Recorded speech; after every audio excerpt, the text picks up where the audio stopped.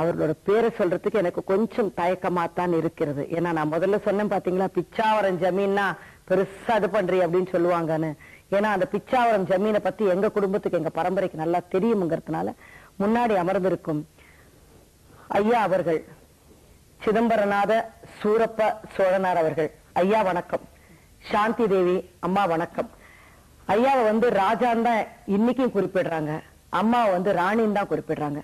ஏன்னா நீங்க வந்து இந்த சோழர் பரம்பரையில வந்த ராஜா ராணி அப்படிங்கறதுனால இல்லையா, அந்த பரம்பரைன்னா என்னன்றது கொஞ்சம் தெரிய வைங்க. ஏன்னா இன்னைக்கு இருக்கிற தலைமுறைக்கு சில விஷயங்கள் தெரிய வேண்டியிருக்கு. எனக்கு வந்து அதை பத்தி தெரியும், நீங்களே உங்க வாயால சொல்லிடுங்க.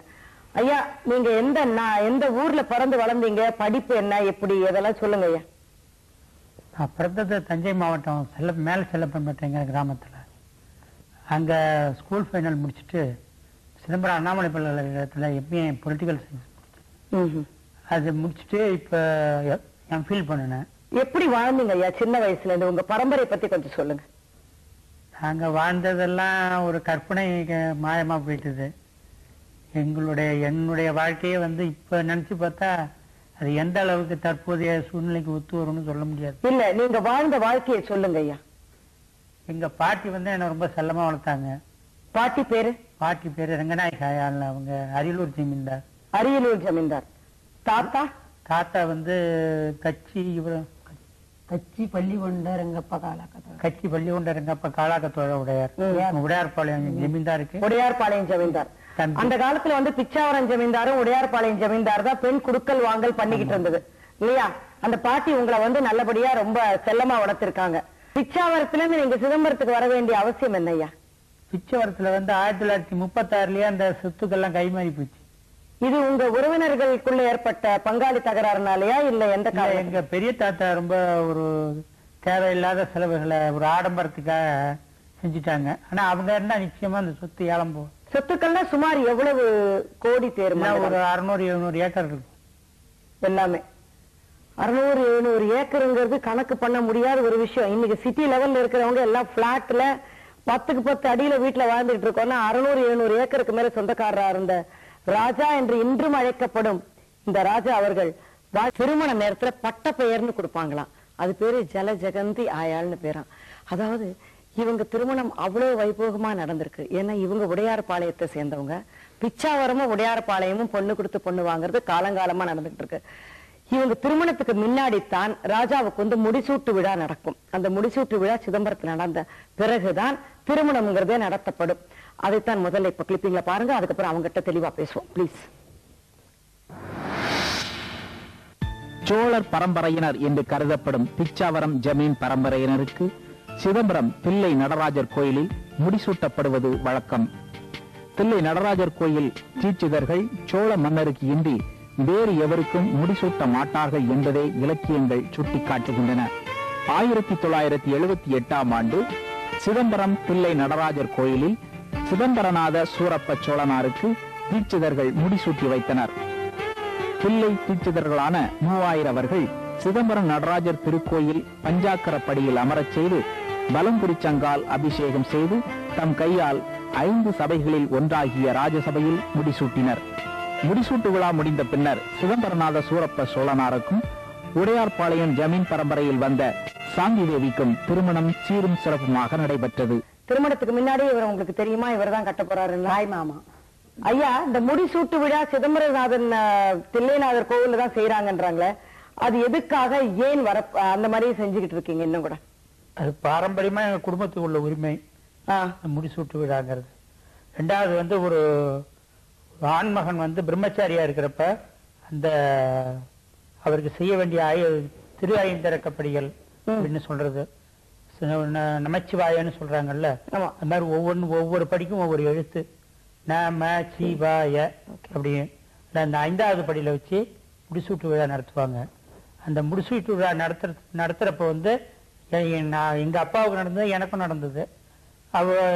அந்த கட்டளை தீட்சர் வந்து என்னை வந்து அந்த 5வது படியில உட்கார வச்சு அவங்க வலம்புரி சங்கால இந்த நடராஜருக்கு அபிஷேகம் பண்ற சங்காலிய அது தலையில தனியா புரோட்சிக்கிறது, ஒரு பட்டம் ஒண்ணு பனை ஓலையில பட்டம் எழுதி தலையில கட்டுவாங்க. அதான் மணிமுடி சுட்டு விழாங்கிறது. அதை இந்த மணிமுடி இந்த வலம்புரி சங்கால தீர்த்தத்தை புரோட்சிச்சு நெத்தில பட்டம் கட்டினவுடனே ராஜசபையில ஆயிரக்கால் மண்டபத்துல கொண்டு போய் இந்த மன்னர் உடைகள்லாம் அழிவிச்சு கத்தி எல்லாம் கொடுத்து அங்க இந்த கிரீடம்னு சொல்றாங்கல்ல, இந்த தலைப்பாக அங்கதான் வைக்கிறது. அதை வச்சு அவங்க நம்மள மன்னரா அதை வச்ச உடனே மன்னரா பிரகடனப்படுத்துற மாதிரி. அதாவது சோழர்களுக்கு மட்டும்தான் மணிமுடி சூட்டும், நாங்க மணிமுடி சூட்டுவோம் அப்படின்னு தீட்சிதர்கள் சொல்லியிருக்காங்க. கூட்டுவ நாயனார்னு ஒரு நாயனார், அவர் தனக்கு முடிசூட்ட சொல்லி கேட்டுறான் தீட்சிதர்களை.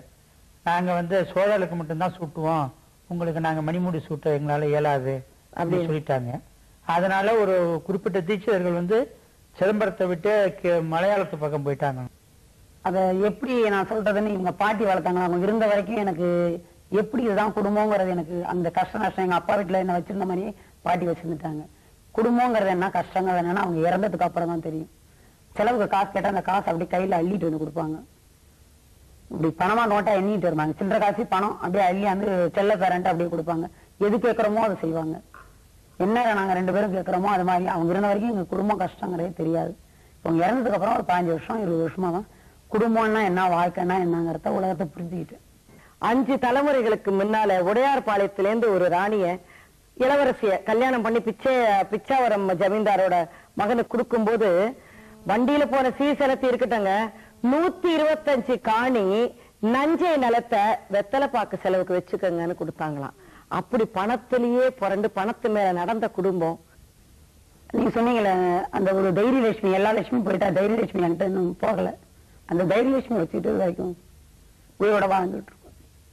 அது எப்படி நம்ம சொல்லிக்காம இருந்து வாழ்ந்து காட்டணும், அதுதான் ஒரு குறிக்கோள். ஏன்னா பிறந்த வீடும் பெரிய ஜமீன், கல்யாணம் பண்ணிட்ட வரும். அதை விட இன்னைக்கு முடிசூட்டுற நடராஜா கோயில முடிசூட்டுற கௌரவம் யாருக்கும் கிடையாது. இன்னைக்கு வரைக்கும் அந்த கௌரவம் யாருக்குமே கிடைக்காது. அப்படிப்பட்ட கணவரை நான் பெற்றிருக்கேன். ஐயா, உங்க பிச்சாவரம் ஜமீன் சொல்லிக்கிறதுக்கு இன்னைக்கு ஒரு அடையாளமா என்ன இருக்கு? அடையாளமா நாங்க தான் இருக்கோம். வேற எந்த அந்த இடத்துல இருந்த அரண்மனை கூட எல்லாம் இவங்க ஏலம் போனது இவங்க பாகத்து வந்துடுச்சு. அதே அவங்க யாரோ ஒரு பாயிட்ட வித்துட்டாங்க. அதை வித்தப்ப அந்த நிலையில ஏதோ 1 கிலோவோ என்னவோ தங்கம் இருந்ததா சொல்றாங்க. அவர் சொன்னாரு எல்லாரும் இப்ப கூட ராஜா துரை வராருன்னு. அந்த வரவேற்பு அந்த மரியாதை என்ன இருக்குது ஐயா?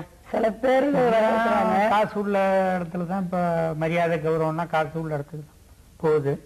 என்ன சுருக்கமா சொல்ல போனா இவங்களை ஒரு காராம்பசுன்னு வச்சுக்கலாம். இவங்கள காராம்பசு என்னுடைய தற்போதைய நிலைமைக்கு அதை போரடிக்கிறதுக்கு பயன்படுத்திக்கிட்டு இருக்கேன். என்னுடைய பேரை குடும்ப பேரை அந்த பாரம்பரியம் ராஜராஜருடைய வம்சம் சோழனாங்கிற பேரை நிலநாட்டவும் நினைக்கிறேன், ஆசைப்படுறேன். இப்போ மூத்த பையனுக்கு முடிசூட்டு விழா பண்ணுங்க. இப்ப இவருக்கும் 2வது இவருக்கு கிடையாது, கலைமகனுக்கு மட்டும்தான். மூத்த பையனுக்கு மாத்திரம் தான் முடிசூட்டு, அவனுடைய குழந்தைக்கு முடிசூட்டு. இப்ப அந்த முடிசூட்டு விழாங்கிறது அதே சிதம்பரம் கோவில்ல தீட்சிதர்கள் செய்யணும். இந்த பழக்கங்களை சிலதை மாத்திக்க முடியாதா? இப்ப எல்லா பழக்கத்தையும் மாத்திக்கிட்டோம். ஆனா அது மாத்த முடியாது. ஏன்னா அது இரணியவர்ம சக்கரவர்த்தி அந்த கோயிலே அந்த உரிமை என்னுடைய சோழ பரம்பரை இருக்கிற வரைக்கும் அந்த தலைமகனுக்கு அந்த நடராஜர் கோயில்ல சந்திரன் சூரியர் வானம் பூமி அங்க ஒரு கிணறு இருக்கு. அந்த சாட்சியாக அந்த சோழ பரம்பரை தலக்குடி மகனுக்கு முடிசூட்டி தான் கல்யாணம் பண்ணணும்னு ஒரு சத்திய பிரமாணம்.